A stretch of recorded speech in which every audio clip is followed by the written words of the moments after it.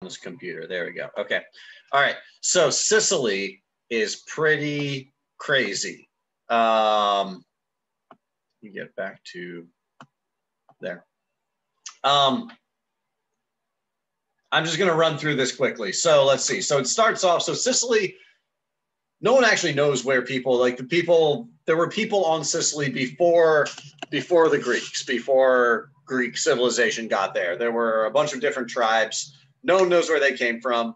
But like I say in the handout here, they've found archaeological evidence going back to like the Bronze Age, and they've found like back to the Neolithic Bronze Age on Sicily of people being there, and they've found like artifacts that point to a bunch of different cultures. So there is somebody who hasn't gotten the Zoom link yet. Let me send Matt Bollender the Zoom link. Anyway, let's see. So there so they found like dolmen, which are, you know, like standing stones, like what you would like what you get in like France and England and stuff like that. Jeez. Let's see. But then they've also found archaeological evidence that points to that comes from like Eastern, like near Asian cultures and stuff like that. So Sicily has just always been this melting pot, it seems like. All right, there we go. Sent Matt the Zoom link.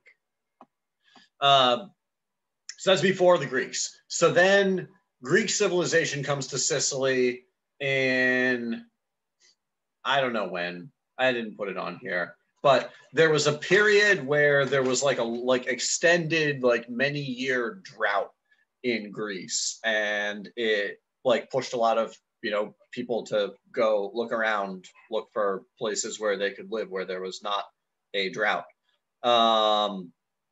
And so Greek settlers started coming to Eastern Sicily, and Sicily even back then was a really like fertile, like agriculturally rich place. And so more Greek settlers started coming, and they founded cities like Syracuse, Naxos. They founded a whole bunch of Greek like city-states along the east side of the island, and then like slowly started moving inland. And at first they fought with the indigenous tribes that were there, but then they actually just sort of like combined, and, you know, like all like the local people absorbed Greek culture, and the Greeks picked up Sicilian culture, and they all sort of just like mixed together and intermarried anyway.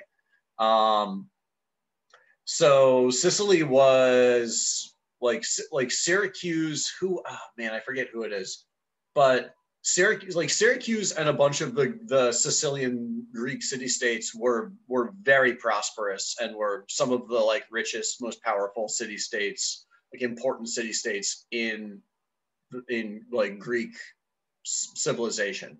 Mount Etna is in legend. Mount Etna is actually the birthplace of Dionysus, also very important to know. So Mount Dionysus was supposed to have been born. Dionysus was the son of Zeus and a mortal woman. I forget her name.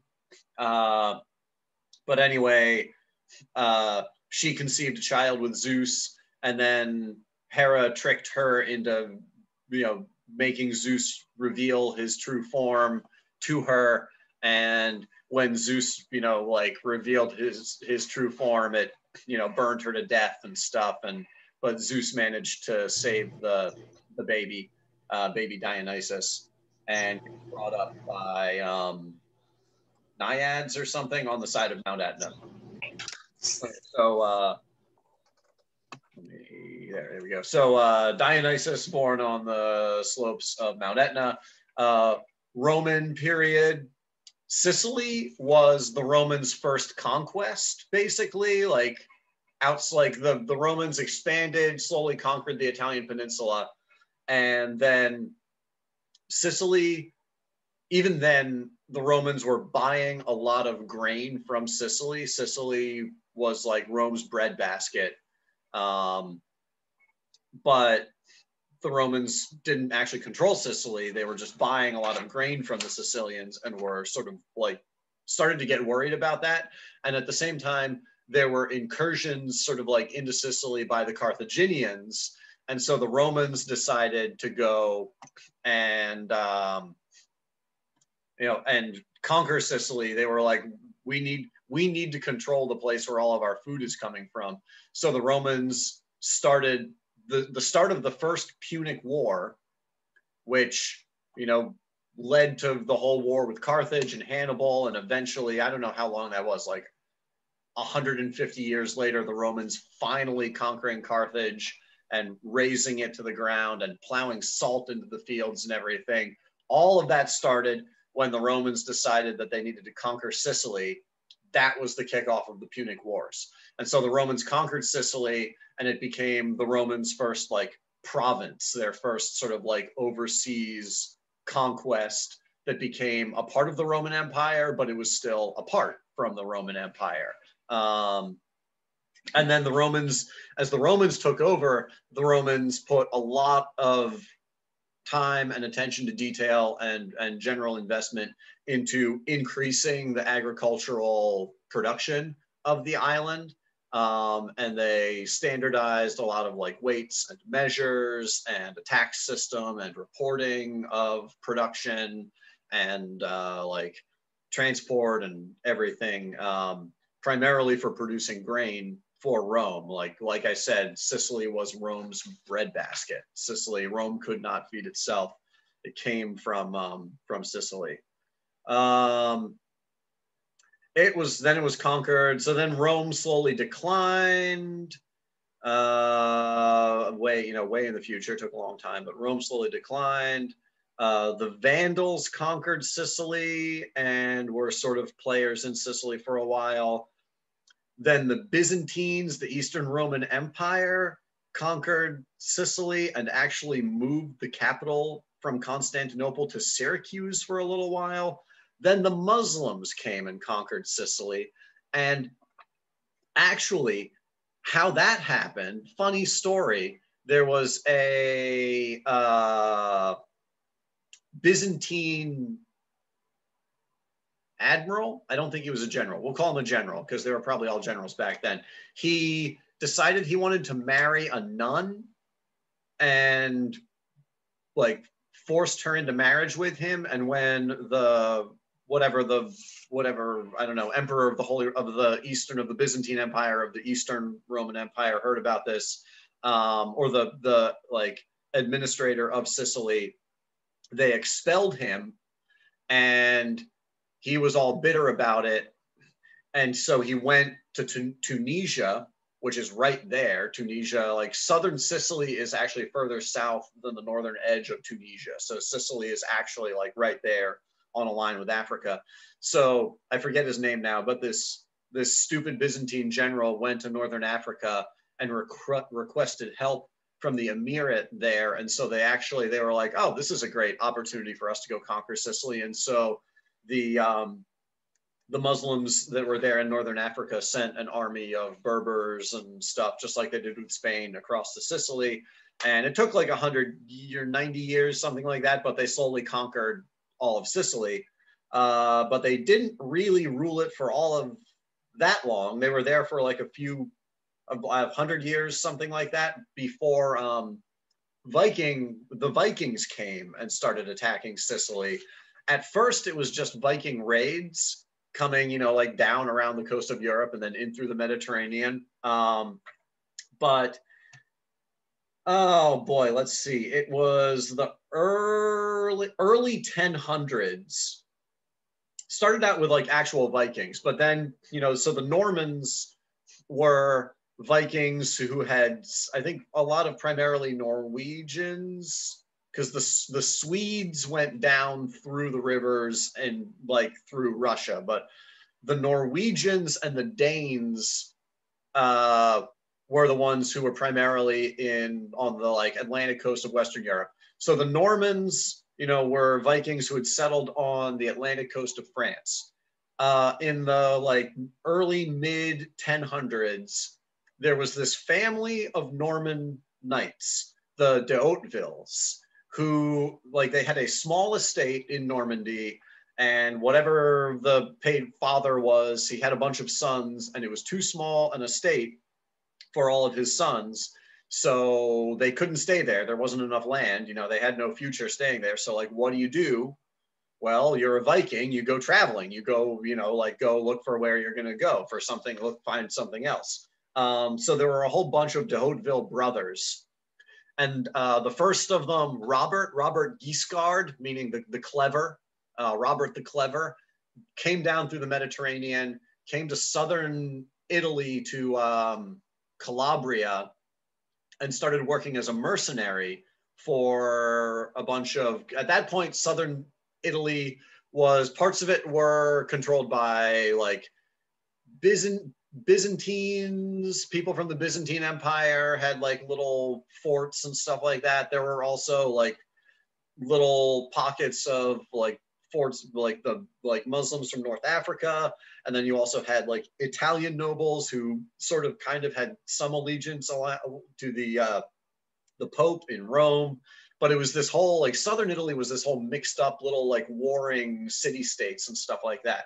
So the de Hauteville brothers come in, and at first they're like, oh, we'll help you out, we're mercenaries, and people start hiring them to fight for them.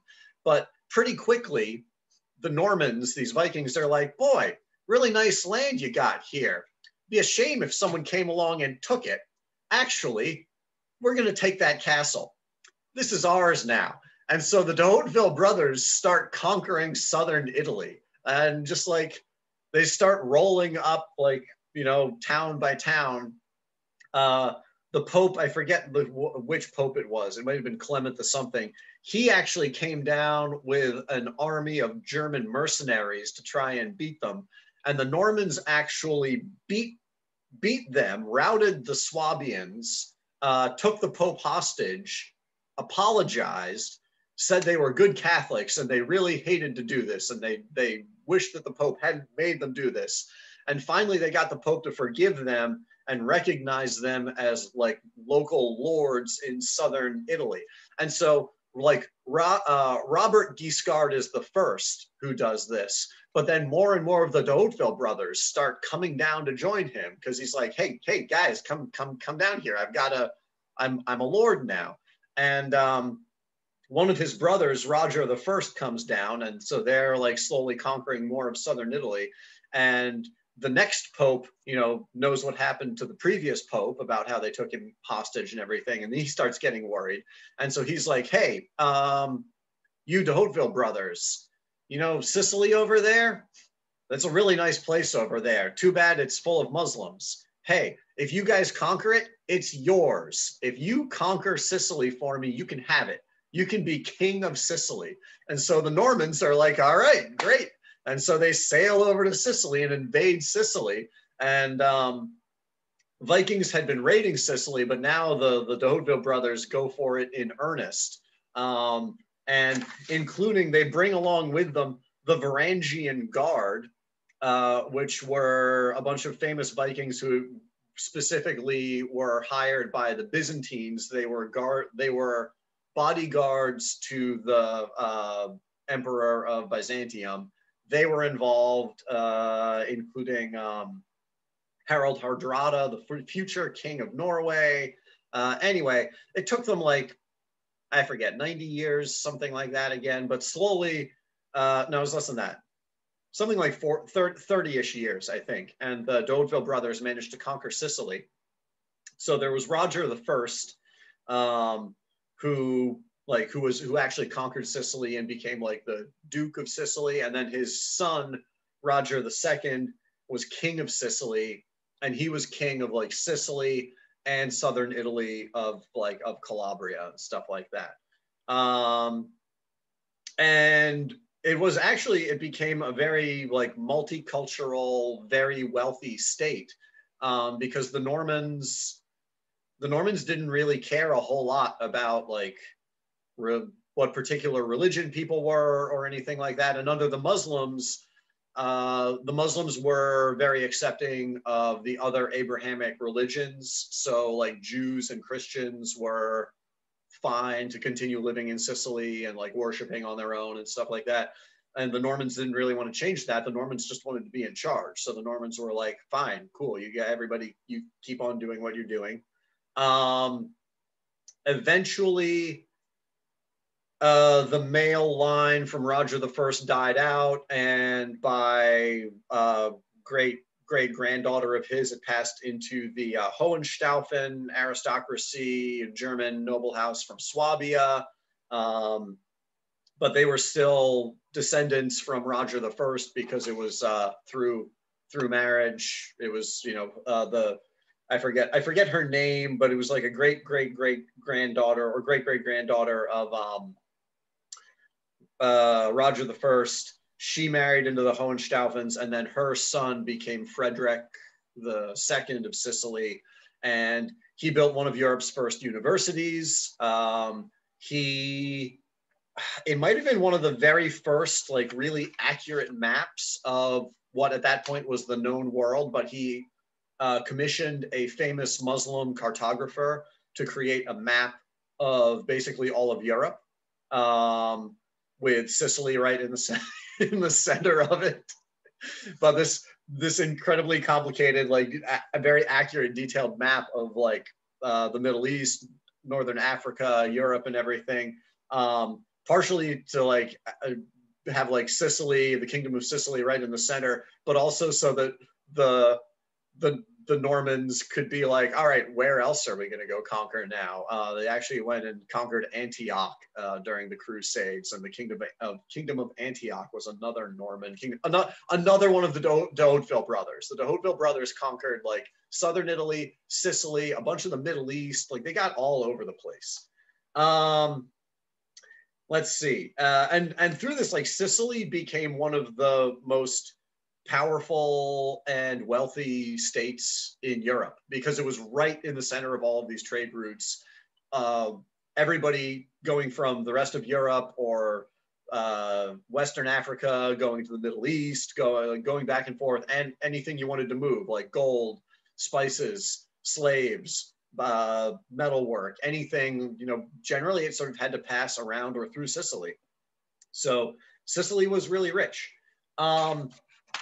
Interesting and sort of important, even back then, even going back to the Romans, Sicily was an agricultural power producing food for other places. So you had large estates in Sicily growing grain, producing all kinds of food, producing wine, but specifically producing it for export to the rest of Italy, to Northern Africa, like over to Egypt, stuff like that. So Sicily had this history of large like estates, large land holdings that were owned by a family or run by like one person. And it was basically the feudal system, but it was sort of stronger than in other parts of Italy or other parts of Europe, like places like, I don't know, like Piedmont and stuff like that, where you had more of like a middle class, and there were you had more like small farmers and artisans and stuff like that. Like Sicily had tons of artisans, and Sicily was, relatively speaking, highly educated.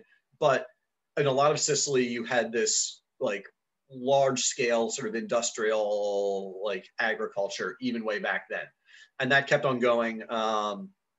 Another sort of important historical thing to talk about is the Napoleonic Wars.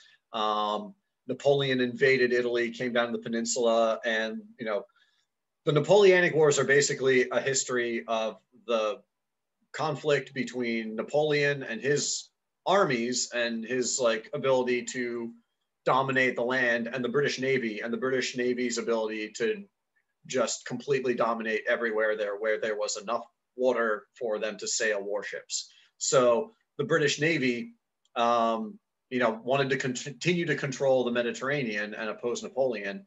And so when Napoleon was coming down the Italian peninsula, the British came and said like, hey, Bourbon king and queen in Naples, because southern Italy was still its own kingdom of Naples and Sicily.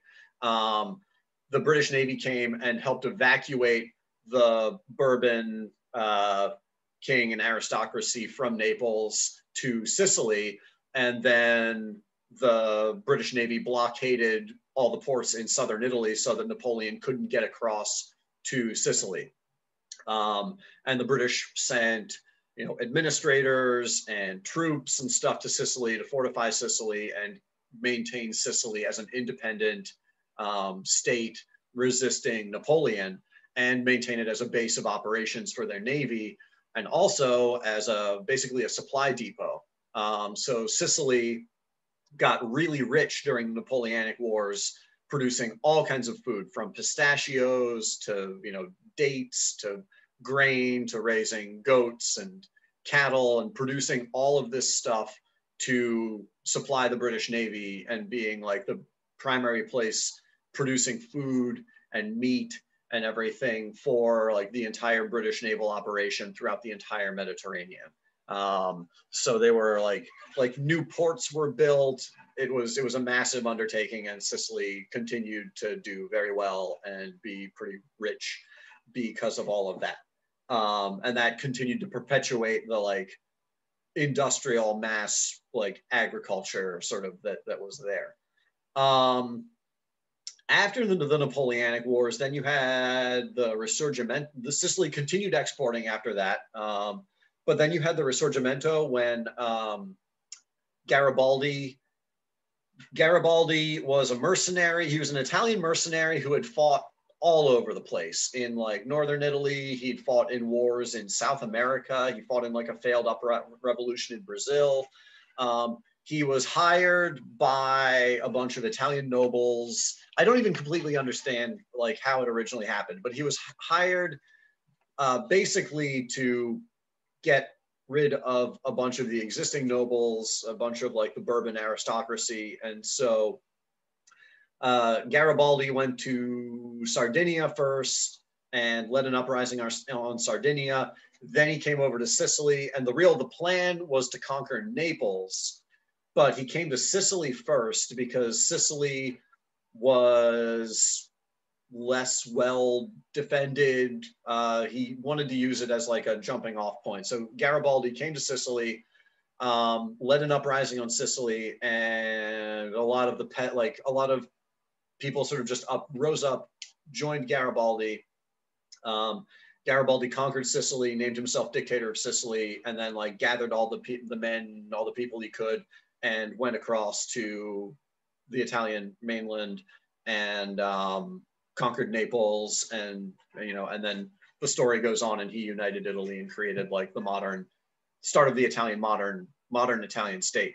But when he did that, in doing that, he conscripted a lot of the all the men who were of like fighting age in Sicily, and so he sort of devastated the agricultural industry in Sicily because there just weren't like people around to farm and do stuff. And he also, like a lot of the market for the food that Sicily was producing at that time was the rest of Italy. And then there was a war there. So there was no market and there was no way to get food and produce out. So the Risorgimento was not so great for Italy. Then, eventually things came back together and Sicily continued on developing into what it is now.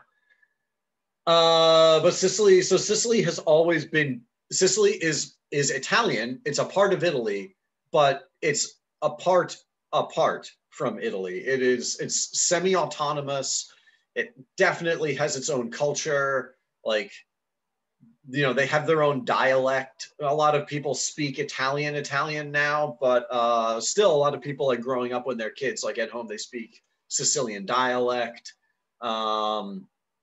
it's a very different, unique place. Like it doesn't, when you're there, it does not feel like you're just in Italy.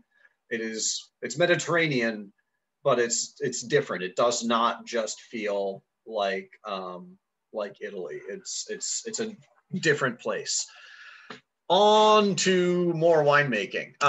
All of that sort of matters because it's culturally, it sort of determines a lot of this. And it has an impact on how Sicily, went about producing wine and consuming wine and everything.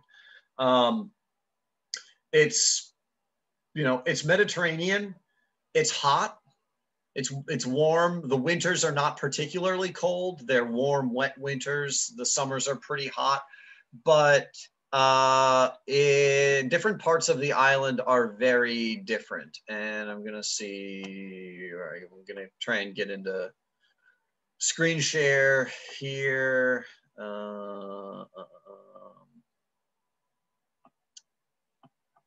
Need to remove that, and then screen share.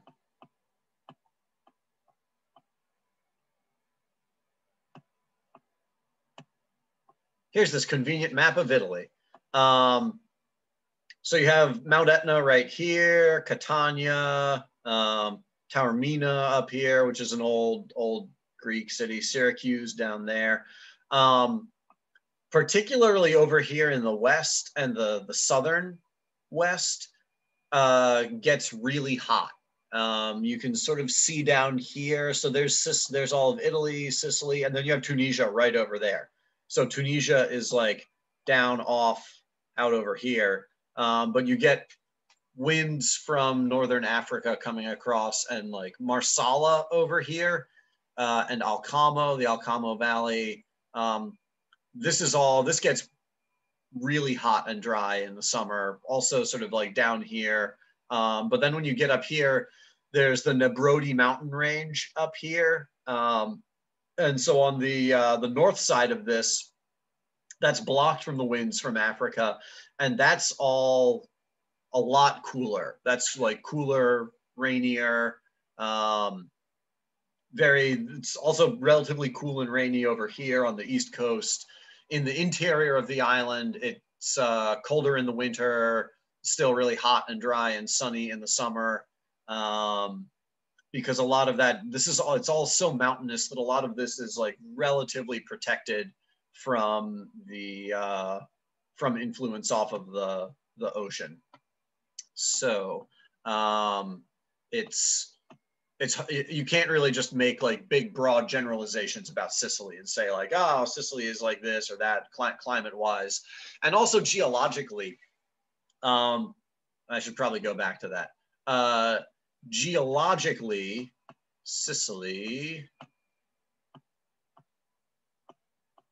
you have a lot of this is, so Mount Etna is the largest and most active volcano in Europe. If you may have seen pictures, Etna is currently erupting. It's one of the most active eruptions I think Etna has had in a while, like, I don't know, 10, 20 years. But like I'm seeing videos from wineries that I work with of an eruption that's like a kilometer away from them right now, where from a kilometer away you can see lava flying through the air. Like people on the outskirts of Etna, like it's not just ash falling from the sky right now. It's like there are rocks the size of golf balls falling out of the sky. So Mount Etna is a very active volcano. And then also like up here in the Nebrodi range, there's a lot of volcanic material. The Stromboli Islands up here, these are all the tops of volcanoes sticking out of the ocean. So there's a fair amount of volcanic material. Then when you get down into like here, the southeast and the southwest, that's more sort of like sedimentary, like former seabed, a lot of limestone, stuff like that over there. But a lot of it, there's not there's not a lot of like really like flat land in Sicily. A lot of it is relatively hilly. There are flat places down there in the southeast and like some places in the interior, but it's a pretty mountainous place. And anywhere that you have a lot of mountains, you end up with interesting places to grow grapes and make wine. Sicily is, I believe it's landmass wise, it's the largest province in Italy. And I think it's also the single largest economy. I forget whether at this point it's the largest provincial economy or it's like the top 3, something like that. But Sicily, just because of Sicily's size and population, even though Sicily, compared to the rest of Italy, Sicily is relatively like underdeveloped, the infrastructure there is not great. Like talking about like roads and like utilities, stuff like that. It's not particularly great compared to like northern Italy. But it's a big place with a lot of people. So Sicily is has one of the largest economies in Italy. Let's jump into wine now. So first up is this Grillo, Piano Grillo. So this is from the southeast.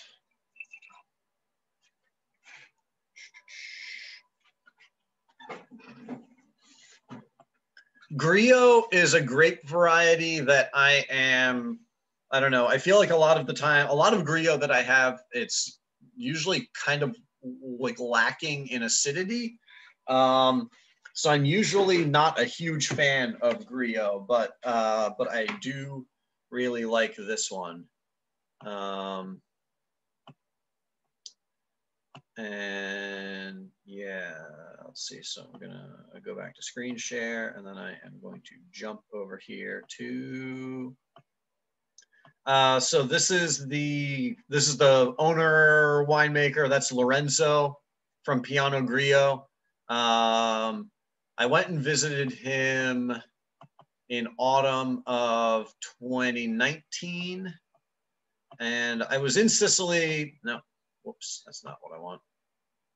I was in Sicily back in 2016 too, and I actually ran right through here. So he is right down here outside of Vittoria. So I want to say he's like right up here in like this sort of area, sort of above Vittoria. So it's pretty close to the ocean. There's definitely an oceanic influence to it.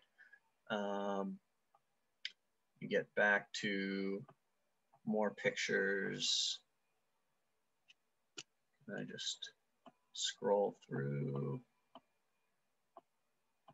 That's part of his house. That is a church. I don't know when that dates back to, but that's a little church that dates back of several hundred years. The Sicilian wedding cart that he had kicking around in his house. And then, so I was there and we were walking around. He was like, oh, look at this. And he opened up this cabinet and he was like, these are a bunch of Greek like artifacts that we found in the fields here over the years. Because his family has been here for like 1,000 years. His family, they were like local nobles that lived here. It's on top of a ridge, the Piano Grillo like ridge. His house originally was like a little medieval fortress and watchtower watching out for Berber and Byzantine pirates.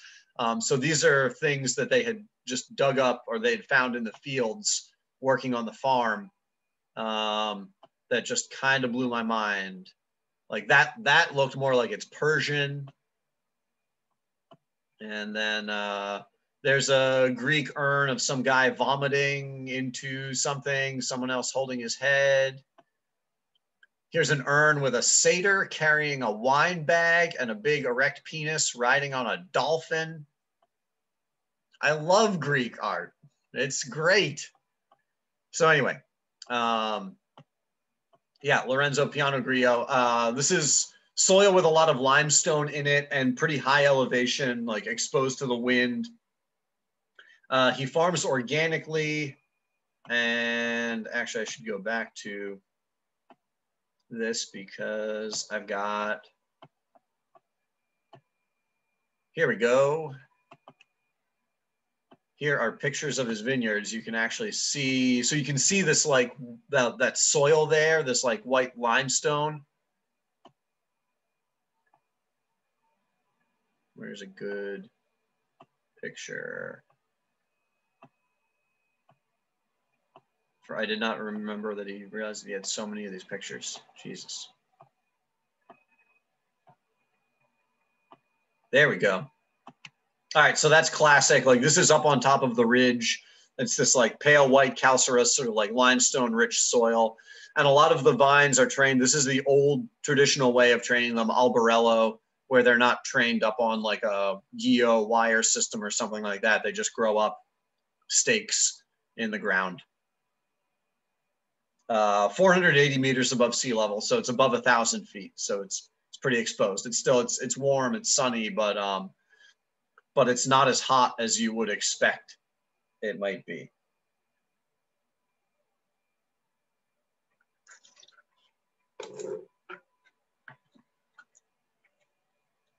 It has tropical fruit to it, but it's tropical fruit. It's ripe, but it's also got like nice acidity. It's kind of like zippy and citrusy. It reminds me a little bit of like gooseberry and kiwi and stuff like that. It smells like, I smell like white wildflowers, but it smells a little bit salty. It smells a little briny.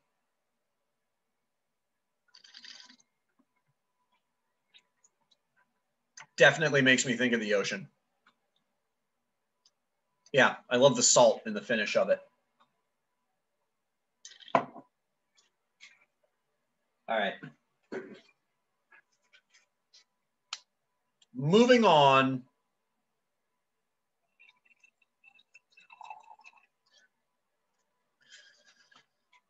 So next up, this is Gabriobini Zebibo. I'm sorry, Clementina. I'm sorry that you didn't get any. Zebibo is my favorite. This, so let's see. So Gabriobini, I think I've got pictures of him here. There we go. Saragia.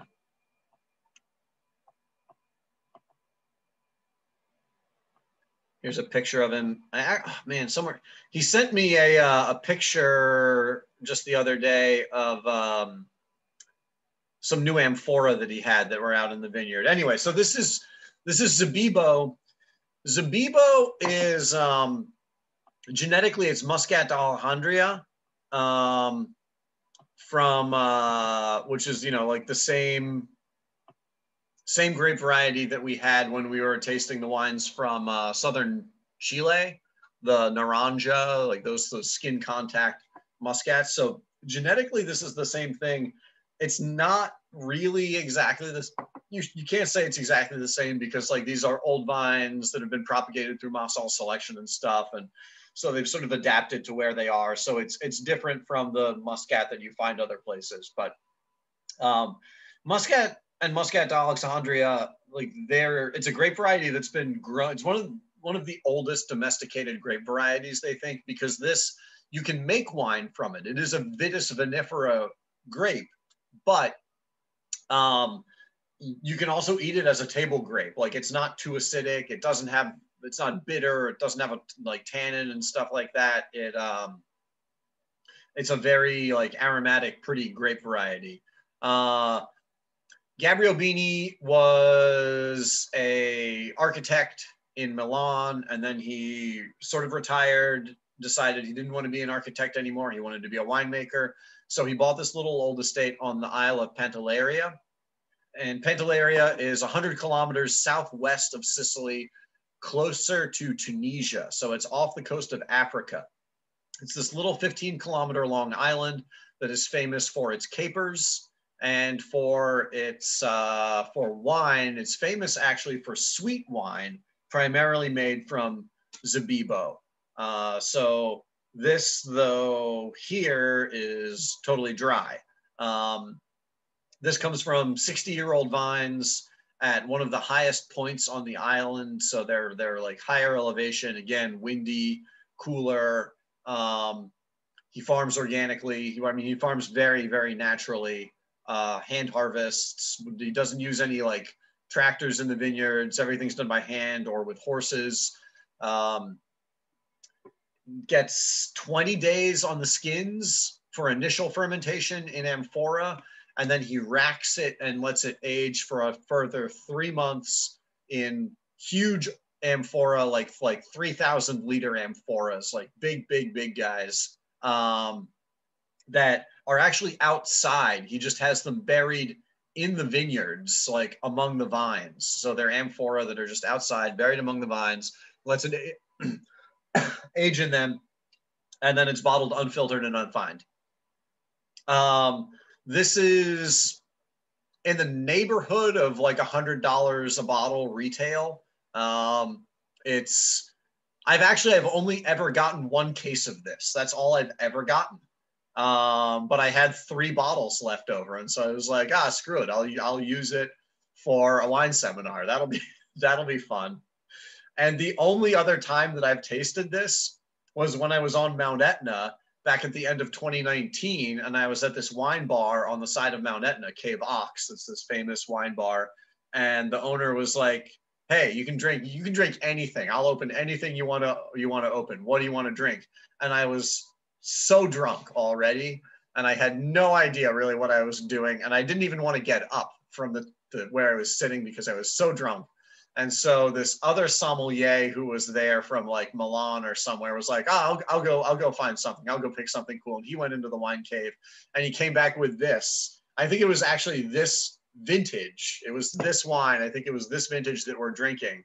And I remember tasting it, but I was just so drunk that I was like, this, obviously it smells and tastes like Zabibo. It's aromatic. It's like Muscat and stuff. But I could not even, because I was so drunk. And tasting it now, though, I'm like, holy crap, this wine is crazy.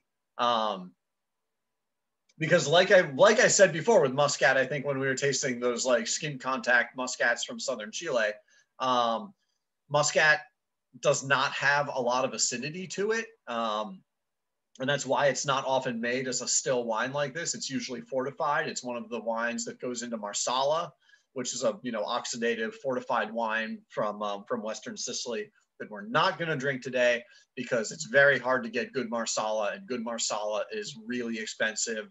I get the best Marsala that there is from Marco di Bortoli. It's just extremely hard to get and expensive, and I didn't actually have any on hand right now to use for this seminar. Otherwise, I would have. But next best thing, drinking Zabibo. Yeah, so it's perfumed, it's aromatic, it smells like flowers, it smells like pineapple, it smells like ripe, vivid, beautiful, like really ripe apricots off of the tree.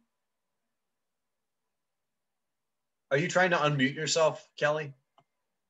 No, oh, okay, all right. I wasn't sure if you were just trying to unmute yourself because, yeah, okay. This wine just blows me away.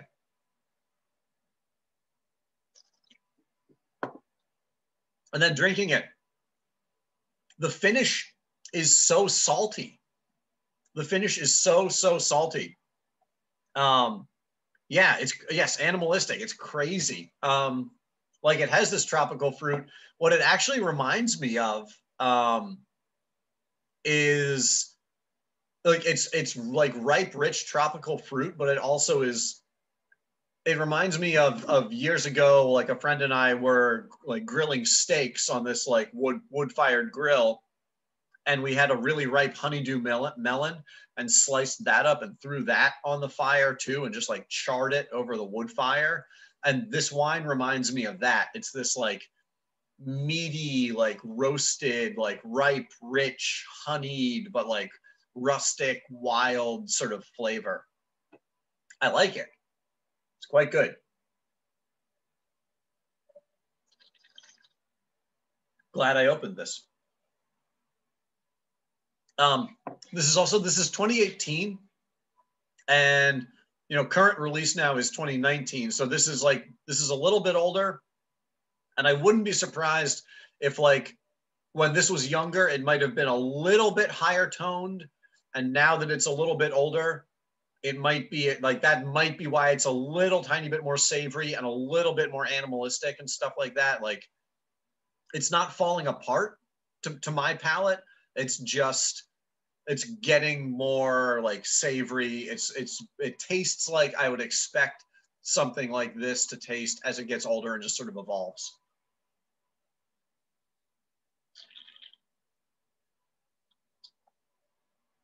Mm. Man, crazy. All right. Cantina Barbera, Marolina Barbera from Menfi, which is in the south, but over in the west. And I was looking around, and I've actually known these wines, Cantina Barbera, for a while. I actually saw them when I was on Sicily the first time back in 2016. Here's a picture of the vineyard. So that is classic Sicily, like Sicilian farming. Like, there's the ocean right over there, you know, and you've got hills coming up away from the ocean, more inland. And then you've just got this like pretty much flat, like down here by the coast, like just, you know, like agriculture, like her vineyards are here, but like those are olive trees. Like, you know, there's more olive trees over there, more agriculture. And it's this like pale, dry, sandy soil. Bellicello is the name of the estate. And oh yeah, and she's got these great pictures. I believe where this is coming from, this is Nero d'Avola, and I believe this is more similar to this soil over here in the east. That's more like deep soil, but like calcareous, and it's got like rocks from the ocean and stuff like that, because this whole part of Sicily was all underwater there. So it's over here. There's Menfi. So this is right over here by Menfi over here, right on the coast.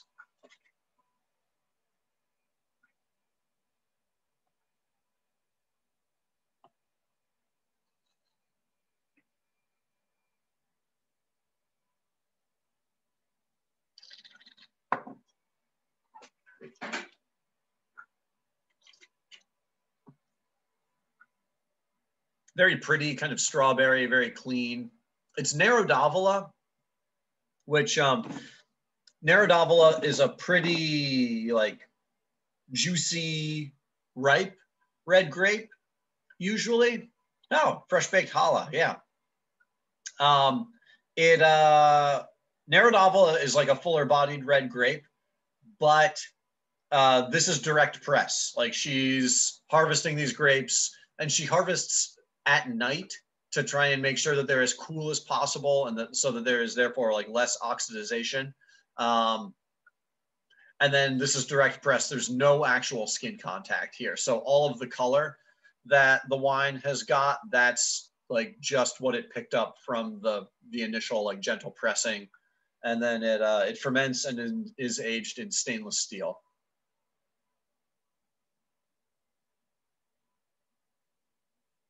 Yeah, that like rich, fresh baked challah. And then also it's an aroma. Yeah, I've lost it now. It smells citrusy, but there's also this like aroma that's like watermelony to me that I've gotten from like some other like rosés like this before.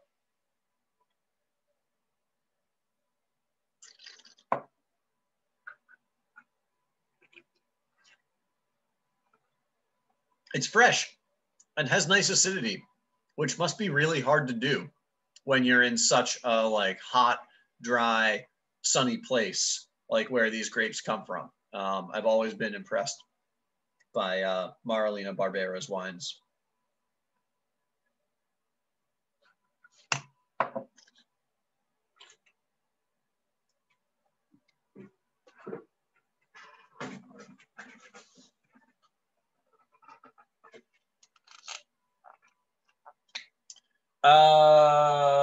Yeah, that was 2019. Yeah.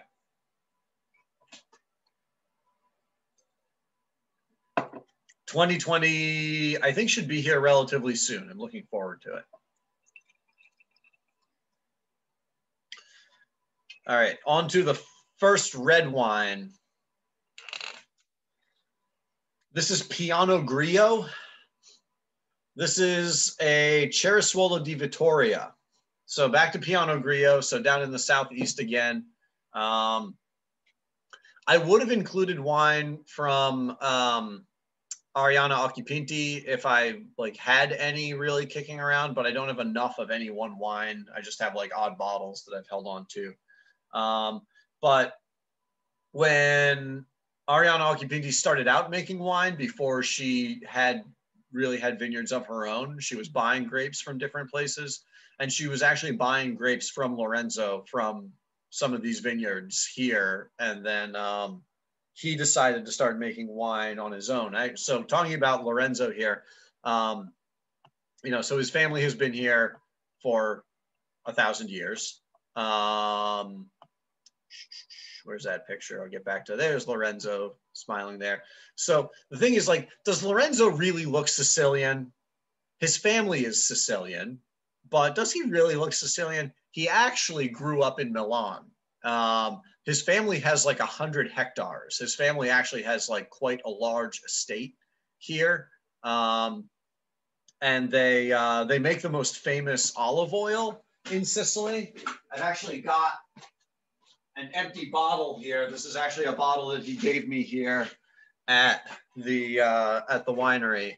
Piano Grillo, Patricella Trentaquattro. So what he actually does, most of their land is old olive trees, and he produces this really fantastic olive oil. It's all organic, you know, and he has like indigenous organic pigs that he raises there and stuff like that. But they had vineyards, and his family had never really made wine. They'd just been selling the grapes off, and then he decided to start making wine as well. So he converted like this little barn on their property to being a winery and started making wine. So he's still making wine on like a very small scale. But, you know, it is the overall, because he has this olive oil operation, it's a relatively large operation. You can see more of that calcareous clay soil there. So this is a blend of 50-50 Neradavola and Frappato. Actually, I'll see if I can find the description of this wine in particular here. So Ceresuolo di Vittoria is actually a DOCG. It has to be a blend of, let's see, wine. Has to be a blend of Frappato and Neradavola. There it is. Curva Minore. 8,000 bottles total production.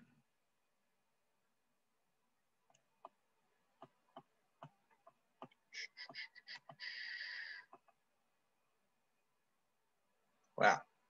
There's some of that limestone there. There's Lorenzo in the vineyard. None of this is actually really anything particularly new. Oh, this is about all the wines. Anyway. This is 2018. So it's Neradavola, which sort of gives it more body and more like dark, powerful fruit.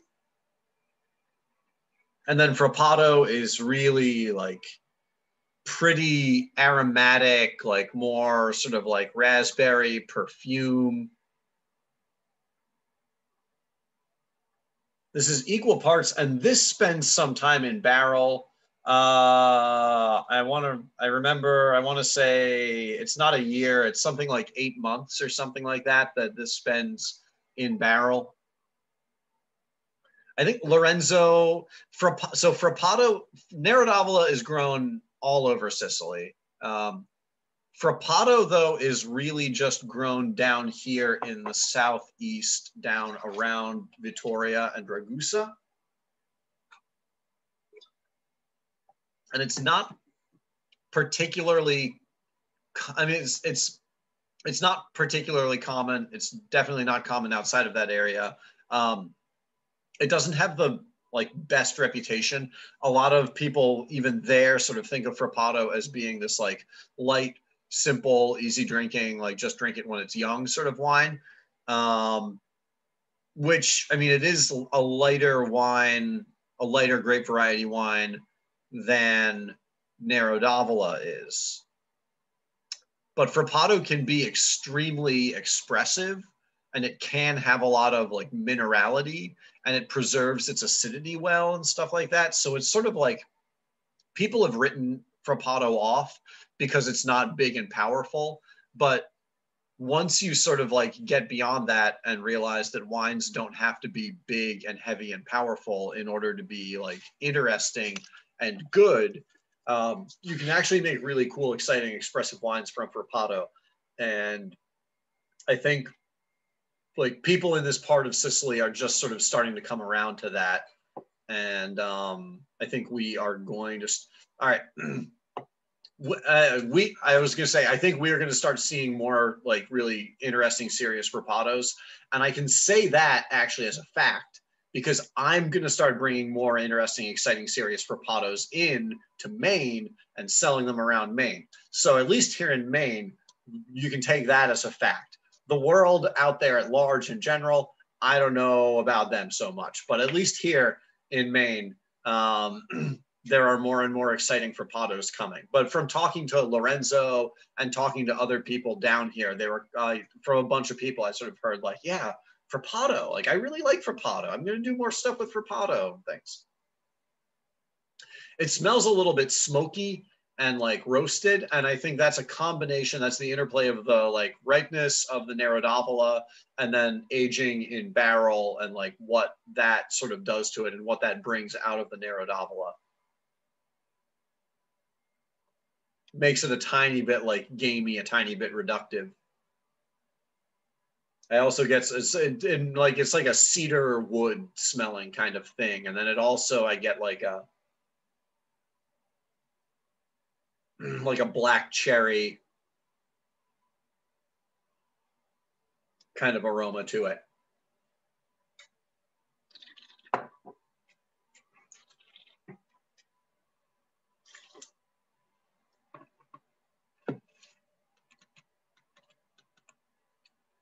It's a little bit of sort of cooked fruit, cooked cherry, raspberry. The Frappato is in there and gives it more acidity and more brightness. Yeah, leathery cannabis. I've never had leathery cannabis, but leathery definitely. It definitely has a little bit of a leathery thing to it. That definitely comes, I think, partially from the barrel aging. They don't come into America, I don't think, but when I was there, Lorenzo also makes 100% Frappato and 100% Nero d'Avola, and tasting them side by side, Lorenzo was also barrel aging the Frappato, which I thought was a little bit weird, and it gave some of that same cooked, dried fruit thing to the Frappato, which was sort of interesting, sort of unusual.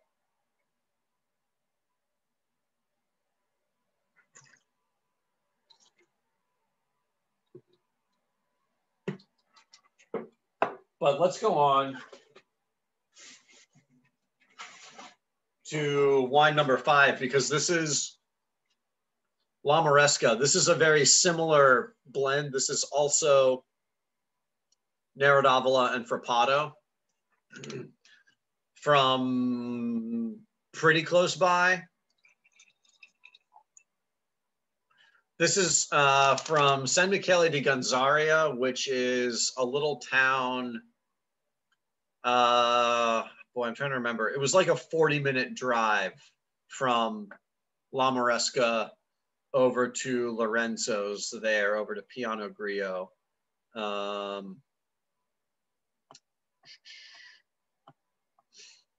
Hop over to here. Made by this guy. Made by Filippo.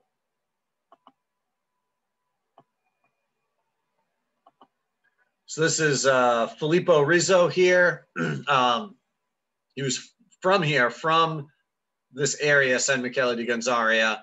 And like when he sort of grew up, became a young adult, he left, he moved to Belgium and worked in restaurants, opened restaurants, had a little Italian restaurant that he focused on natural wine and stuff back, I don't know, like 15, 18 years ago, something like that, like before natural wine was sort of a thing.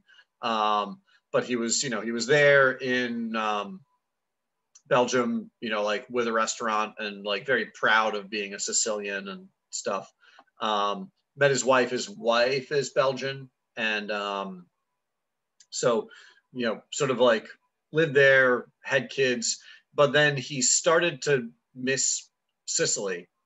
And so he decided he wanted to move back to Sicily, and he bought this, this was a building that they were working on rebuilding.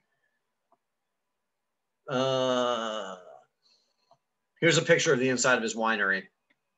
Very small. So like that's a small basket press. Like if I was here standing next to it, my head would be like this high up here.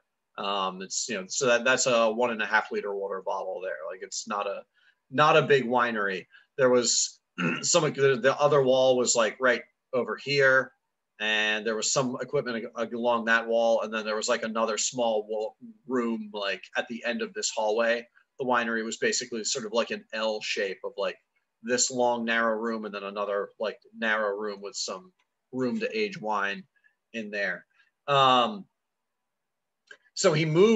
Filippo moved back here. He bought this old sort of abandoned farm that had some olive trees on it. And his plan was to just make olive oil, because olive trees are not that hard to take care of. Like you have to go and prune them periodically, and you have to harvest the olives and press them, but you don't have to be there all the time. You don't have to like constantly be there, like checking on them, like doing stuff like that. Like growing olives and making olive oil is relatively not labor intensive.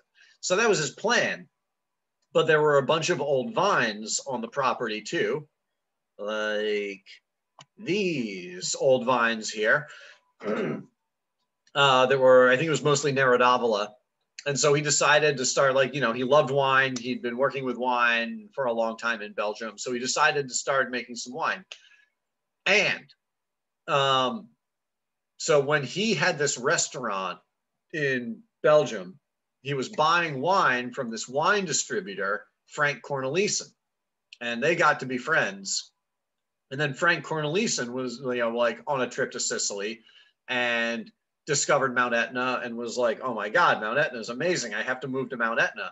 And so, so Frank moved to Mount Etna. So while Filippo was here working on, you know, his little olive farm, Frank was over on Mount Etna starting to make wine up there. And so, like, you know, just naturally, like he couldn't, like they were friends. So Filippo went and would go up and see Frank. And so Filippo started working in Frank's winery and helping Frank, you know, make wine and try to figure out how to exist on Mount Etna and not like have his stuff stolen by the locals and things like that.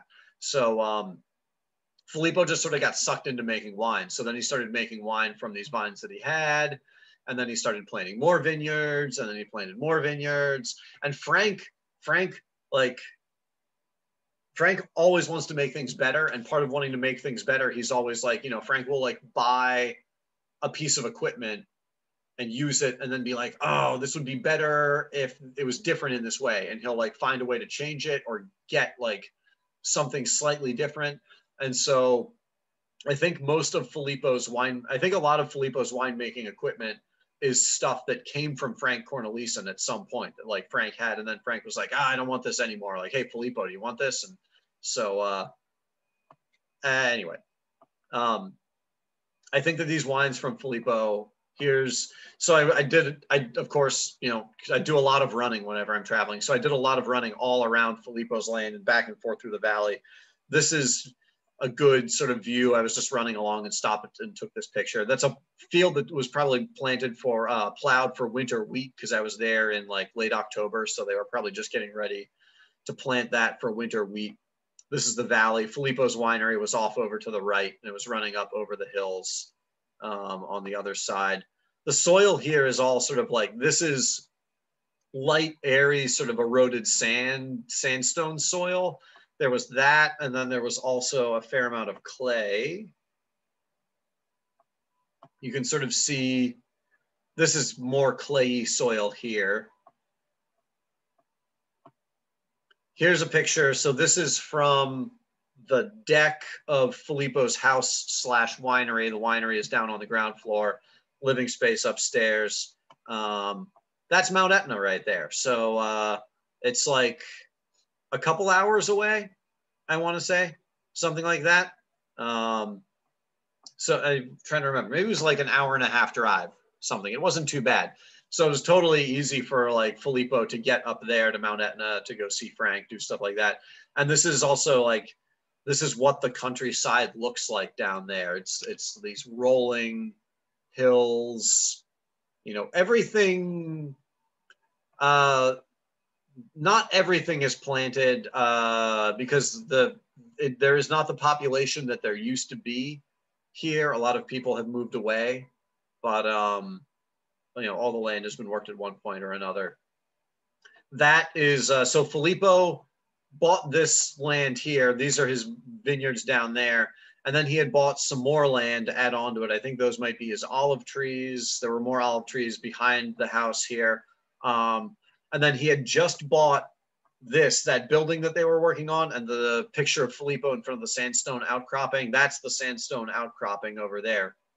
When I was there, Filippo had just bought that. I forget, I want to say it was like 5 hectares, 6 hectares, something like that. That sandstone outcropping was completely covered with prickly pear cactuses, Ficadindia, that like these down here that you can see, that he was sort of cutting back, trying to get to be more manageable. And then he was going to farm those. There were olive trees that he was going to start like farming, and then he was going to start planting some more vines over here too, so he could make more wine.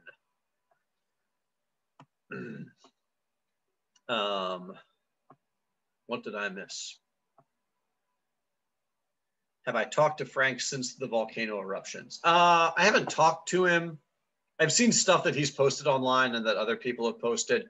Everything that I've seen, like people post about the eruptions, nobody seems to be particularly terribly worried about it. I don't think that you can be that close to like a really seriously actively erupting volcano and not be kind of worried about it, because, you know, like it's a very active volcano, and like it does, you know, you can't drive through the town of Solicchiata where Frank is, or the town of Passapisciaro next door, or Randazzo around the corner. Like, you can't drive around that part of Mount Etna and not constantly drive by old lava flows, you know, like there it happens, but it doesn't happen all the time. And it is a fact of life living on Mount Etna. Like there are constant little tremors and earthquakes and stuff like that. And Etna is constantly sort of erupting. Like, you know, it'll glow at night, it'll smoke, it'll, you know, there will be small eruptions. This is a bigger one. But at this point, I don't think it's actually threatening any vineyards or anything like that. And even when it does, it usually happens relatively slowly and you have enough time to get out of the way. So it's like, you might lose part of you might lose part of your vineyard, you know, and that would be terrible. But I think it's pretty rare that anybody like really like dies from an eruption, you know, if they're not like way up there on the volcano, up by one of the cauldrons or one of the vents. Like people that are down here in the towns on the sides of Mount Etna, it's pretty rare that anybody actually dies from an eruption, because usually you have plenty of time to get out of the way. So at this point, I haven't seen anybody be too particularly worried about it. L'Amoresco Rosso. I don't know what the breakdown is in this. I think this is close to equal parts Frappato and Nero d'Avola. I think it might be a little bit more Nero d'Avola than Frappato. These were some of the prettiest wines. Like Filippo makes wine on a very small scale, as you could tell from his winery there. It's very small scale winemaking, and he's a very like precise, intense, like follow through, attention to detail kind of guy who's just sort of always on, always thinking about it, always thinking about things. And his wines were the prettiest and most precise and like exciting and just like beautiful, but like pure and clean, expressive wines that I tasted while I was there in Sicily. And I asked him, like, why and how, like, why are his wines so clean and pretty? And he sort of laughed about it and was like, I don't know. He was like, I think it's probably just because I live here in my winery. And so I like taste all of these things virtually every day. Like he's just always there checking in constantly to make sure that everything is right. And so if one of the wines is like, as it's aging or it's fermenting, if it starts not quite going in the direction that he wants, he can react immediately by like transferring it from one tank to another to take it off of the lees, or to like aerate it a little bit, or to stop aerating it, to like stop doing punch downs, or, whatever, any one of those like little details that's not adding stuff to the wine, that's not like, doing some kind of like massive intervention, just like little details changing his winemaking process a little bit to sort of like correct for whatever is happening that he doesn't really like, so that it ends up going in the direction that he wants. But that said, like, these are natural wines. He generally doesn't add sulfur to them. I think he may add sulfur to like particular wines if he feels like it really needs it. But in general, this is, this is a very, very natural wine.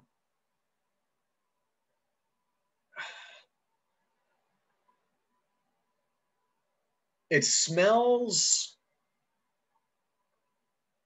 I feel like I can smell the Frappato more. I think it smells prettier.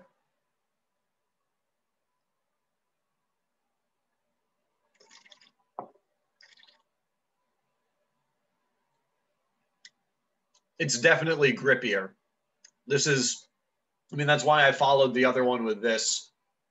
This is a more concentrated, more structured wine with like more tannin, more acidity to it.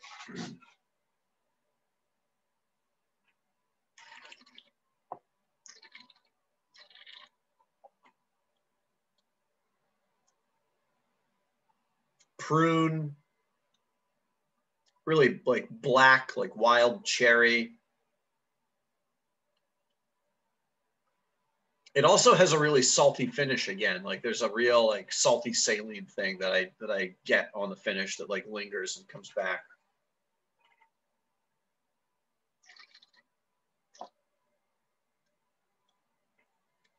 It's thicker than the Pinot Grillo was. Like I can feel the viscosity on my palate, and looking at it in the glass, it sticks to the side of the glass significantly more and stains the glass a darker color. This is 2019, so it's a year younger than the other one as well, which should make it a little bit more, a little tighter and a little, just all of the structure, the acidity, tannin, all of it a little bit more aggressive, a little bit more prominent.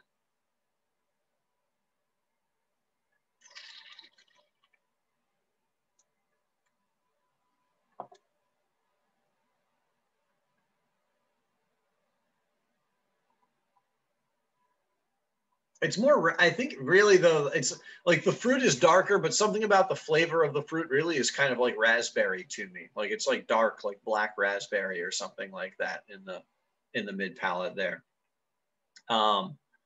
It's yeah, they're cool wines.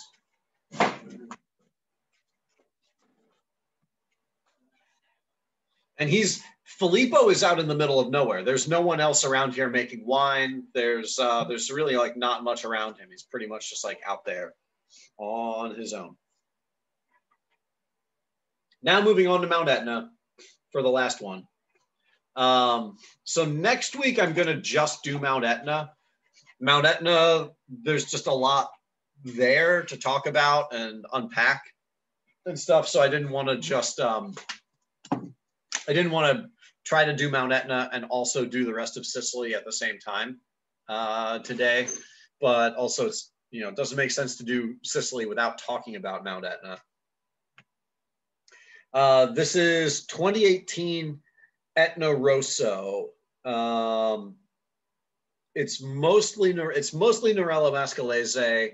It also has some Nerello Cappuccio in it, and there's probably a little bit of other stuff in here. Because most of the vineyards on Etna are sort of kind of field blends. They're all pretty sort of at least a little bit mixed of different grape varieties. But Nerello Mascalese is the dominant grape everywhere up there.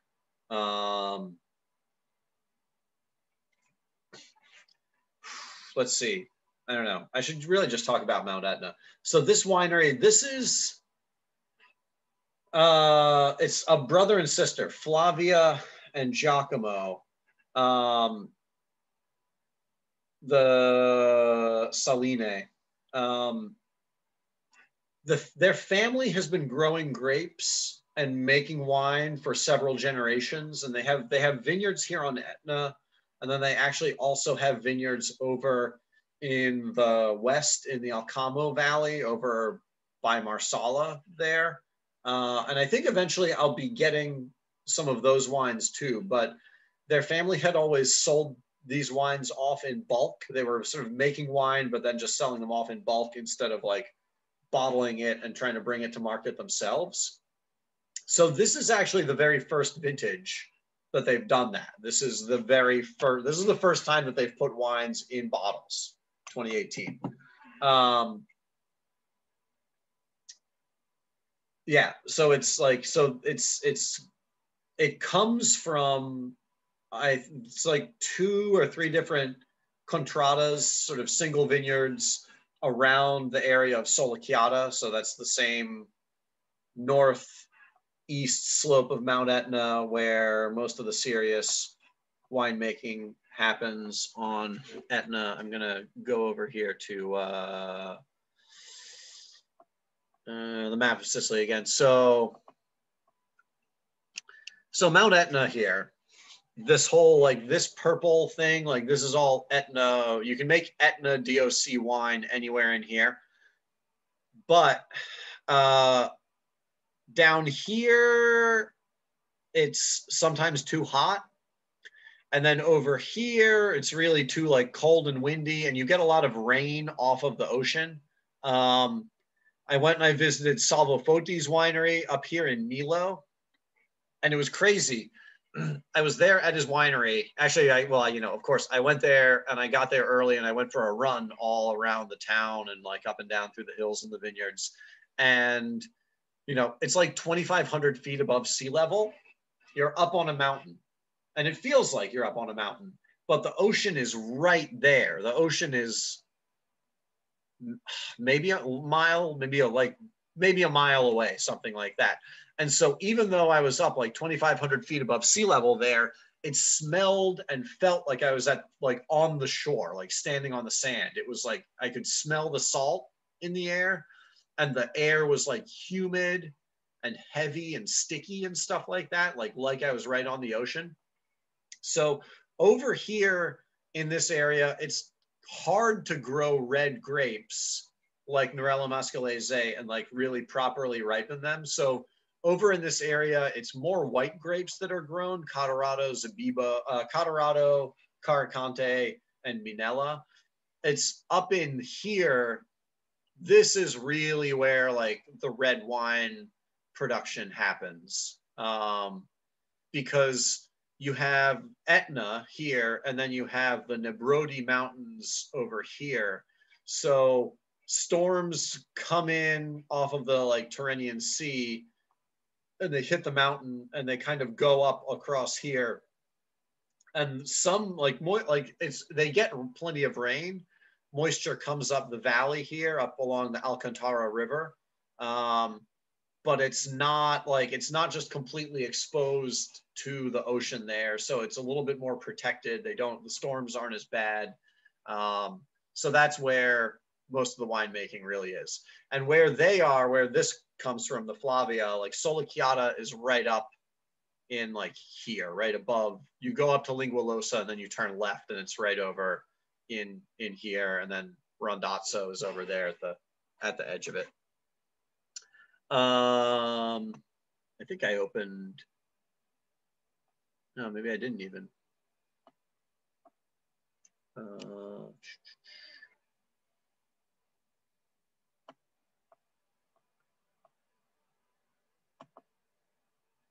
just going to show you a bunch of good Mount Etna pictures. These are classic terraced vineyards up on Mount Etna. Actually, I should have. Those are Norella Mascalese vines. I actually should have some that are looking out more.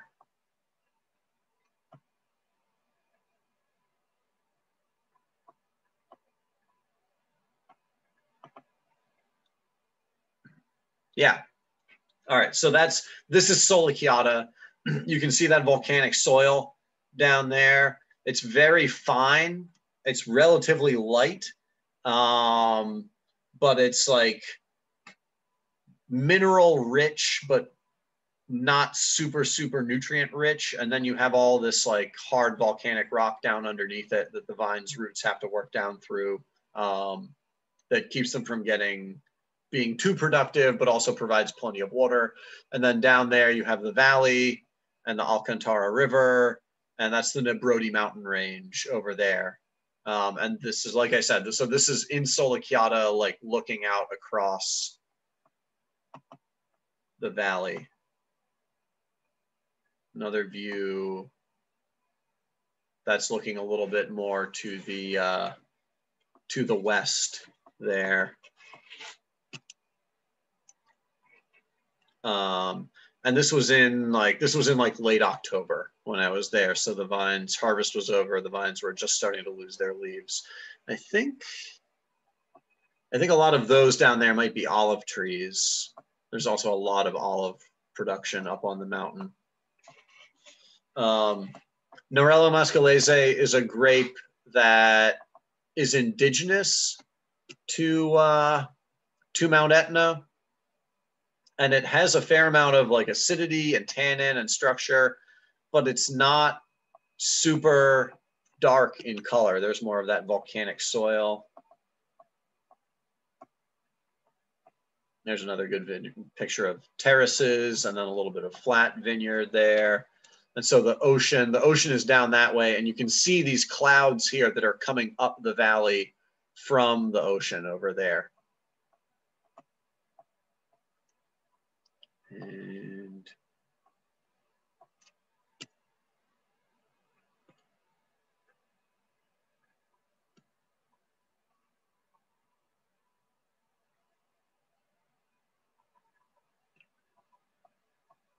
oh, yeah, there's good. Here's a big piece of volcanic rock that's split apart, and there's an olive tree growing out of it. That's a classic Mount Etna. Like that's a good look at like what the soil is, what the rock is like. It's hard, but it's also like porous and full of cracks and stuff like that. So the vine's roots can work their way down through all of that. And that's actually Frank Cornelissen lives in, this is like the backside of his house. He lives over here in one of these houses, and then he is constructing a new like subterranean cellar down in here. So we were down there looking at it and stuff like that. And then this is all the earth that they're excavating from it. That's the Nebrodi mountain range over there. Mount Etna is sort of behind our back. And old olive trees. Okay. Yes. Yeah. Mount Etna. So full on Mount Etna next week is going to be a lot of fun. But this is, okay.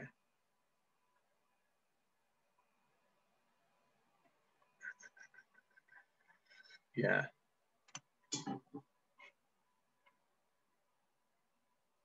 I get a lot of cherry from this. I always get a lot of cherry from Norello.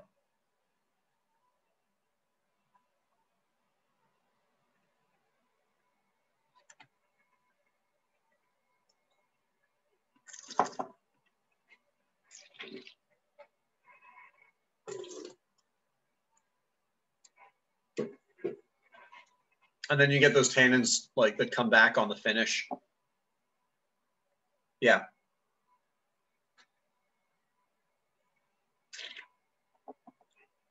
Yeah, I chose this.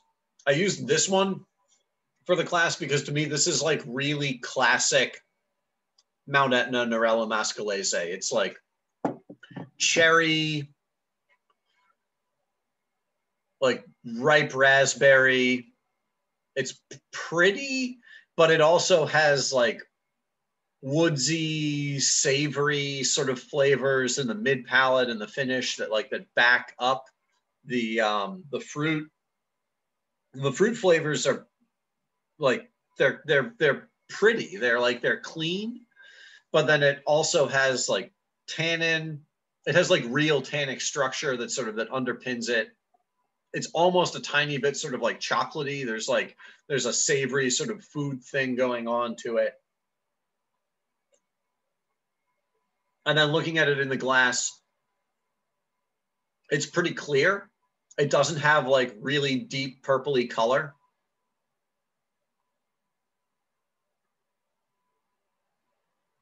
And there's a little bit of like an aromatic, like herbal thing to the aroma too. Like not spicy, but it's just like a little bit. It reminds me, I don't know. It reminds me of like the Mount Etna is just covered in all. It's like the French garrigue, of like from Southwest, from the Provence. Like Mount Etna is just covered with all of these like dense plants, like bushes, shrubs, like chaparral that are all sort of like aromatic and have this like spicy aromatic like plant smell to them. And there's a little bit of that in the wine here, this like musky, spicy, like aromatic thing, along with the fruit, along with the sort of like crushed cherry aroma. Yeah. Cool. So that's a pretty like general overview of Sicily. I think, oh geez, I should go to here, screen share. Like you can kind of see from the map here, like most of the wine production happens down here in the southeast, over here in the west with Marsala. Like Marsala is, we didn't do Marsala today, but Marsala is like fortified sweet wine mostly. There's more like still table wine made a little bit more inland here on the northern side, where it's a little bit more protected from the heat coming from Africa down there. And then there's some winemaking like over here and a little bit along the coast down here, but there's not too much. as far as I like have seen and been exposed to, there's not a ton, like a lot of like serious winemaking, like winemaking for export in the interior of Sicily. Most of it is happening around the coast, down here, over here, and like over around Etna right now. That may change in the future, but that's where most of the winemaking is happening. So that's what I tried to cover today. And then next week, I will get into specifically just Mount Etna, because Mount Etna is crazy and has its own history and stuff like that. Let's see, question about, I can't scroll. There we go. It isn't a clear bottle. The significance of the clear bottle is really only that, so it's a liter bottle. So this is 1 liter of Etna Rosso, which is unusual. The significance is really just that they're trying to have this be viewed, have like, you know, have people in other countries, Americans, Germans, English, when they see this bottle, be like, oh, cool, this is red wine from Mount Etna, but it's not like super expensive, fancy wine. This is like more accessible wine from Mount Etna. It's not inexpensive. This is like $21 wholesale per bottle, but for wine from Mount Etna, that's not too expensive. Like wine from Mount Etna is getting relatively expensive. It's hard to farm on Mount Etna. It's, you know, everything pretty much has to be, a lot of it has to be done by hand or with like very small specialized tractors, stuff like that. And land has gotten expensive up there. So this is sort of an effort to have this be perceived as a wine that is not that fancy. And also because it's a liter bottle, you're getting a third more, you know, and they're saving some money on the bottle and the shipping and everything and stuff like that. So it's really, I think it's an effort to make this not seem as expensive and fancy as a lot of other Etna red wines have gotten recently. And also because this is the first bottle, this is the first vintage they've done. This is the first time they've put wine in a bottle. And so they're trying to, it's like they're young. They're a young brother and sister. They're trying to stand out and differentiate themselves. A lot of the other people making wine on Mount Etna, you have some like people who are younger and passionate who are making wine, like Eduardo Torres Acosta. But in general, the people making wine on Mount Etna have money. Like they have money and they have bought a wine, like a vineyard on Mount Etna, because they want to have a vineyard on Mount Etna. Because at this point, land is expensive and it's an expensive place to do business. Like it's hard to get stuff up, like to get to where the wineries are on Mount Etna up there on the northeast slope. You have to, like, it's a lot of like little switchbacks up the mountain and stuff. Like getting heavy equipment and things up there is not easy. I've run all up and down those roads and it's like, they're not great roads for anything other than like small cars really. There's a lot of places where like when opposing traffic comes along, like someone has to like pull off and get out of the way. So anyway, so I think they're trying this bottle because it's a clear glass bottle and everything, and like, and their label, like they're trying to just differentiate themselves and be like, we're not some fancy German guy who just bought a vineyard here. Yeah, you could absolutely, this has great structure. Like this is great, serious Mount Etna wine. That's why I used it today. You could drink this in 10 years or more. Like this is absolutely age-worthy wine. You could totally hold on to this for a while and it would be great. It would get better and be really interesting. You know, this can be a discussion of market economics in next week's Etna seminar. How like the price of Etna wines has gone up, and you have some people selling wines for, you know, $100 a bottle, and then you have other people still like making wine and selling it from the winery for like €2 per bottle, you know, or like you come and you fill up a jug and you pay like €2 per liter or something like that. it is what it is. But any other questions now while I'm here? And I've talked about Sicily for an hour and a half now.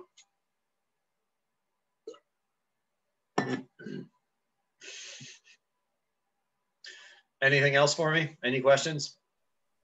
No, I'm good. When I just wanted to say, when I went down to Sicily and I went to Ariana Acquipenti's winery, it was such a treat. A lot of her winery is deep red clay. It's very dense. And when you went underground, you could see all of the fossils in the wall, in her neutral, oak barrels down underground. I went there when she was just barely getting her first Bianco into rotation. And we were tasting it out of the tank. It hadn't even finished yet. It was pretty phenomenal. It's unfortunate that you weren't able to nassle her into this entire experience just because she's so highly allocated. It's really hard to hold on to stuff and be able to share it with others. But her Grillo, we could get it for like 3 bottles for 10 euros. Like her table Grillo was just like, everybody have some, have more. The Tammy? Yeah. Yeah. It was like open season, get on in here. Well, because there's a store called Tammy, right. And you go there and get like 3 bottles of it for 10 euros at the time. Again, this was a while ago. The euro is very different now. But yeah, no, it was an incredible experience. And the wild fennel were like trees. Yeah. They were as tall as my friend. Like we literally put her against them, and she was overshadowed by these plants that were aggressively aromatic and everywhere. So you smell them everywhere. Oh yeah, no, it's everywhere. So so the wild fennel is definitely a major component in the wines. That it's not the black licorice that you get from northern Italy Italian wines. It's that wild, like light air, ethereal. It's it's very airy. So thank you, Ned, for highlighting a place that's very near and dear to me. Yeah, you're welcome. Yeah, I can't wait to go back. Cool. All right. Thanks, everybody. Thanks a lot for doing this. Thanks for coming and tasting wines. And I'll do this next week with Mount Etna. Bye.